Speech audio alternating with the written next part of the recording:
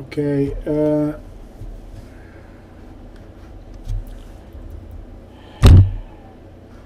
we had a head fake over here.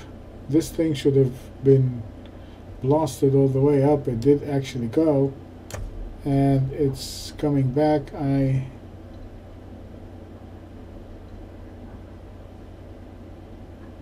Where is your stop? Where is your stop at, Andrew?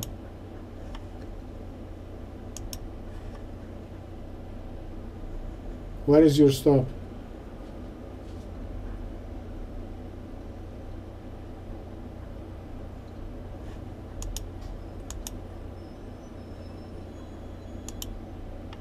Thanks, man.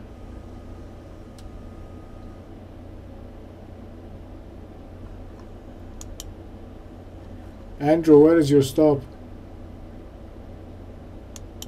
Anyway, it's not there, I guess. So if it comes below the 92.13, get out. If it gets below the 92.13, get out of it. So the dollar yen, the dollar Swiss is rather weak. The dollar is weak, so it's not interesting for us to take any trade in the dollar, but it is a sell, to be honest with you. The dollar Swiss and the short term is a sell. So we will buy it if it gets above this congestion, which is the 92.80. You can see there is a structure point there. So we will buy it above the 92.80.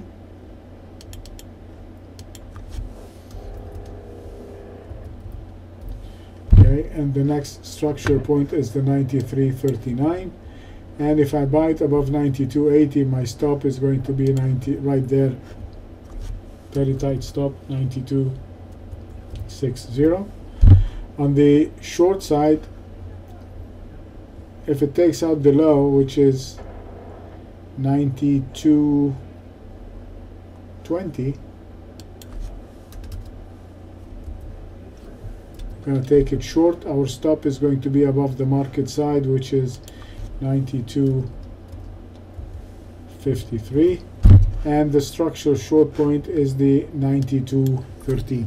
Okay, so for the dollar Swiss, we're going to buy it above the 92.80, which is this area over here, and if it does, I have a structure long point, which is the 93.39, and my stop is going to be 92.60. On the short side, we're going to go short below 92.20, and we have a structure point at 92.13, and the short stop is 92.53.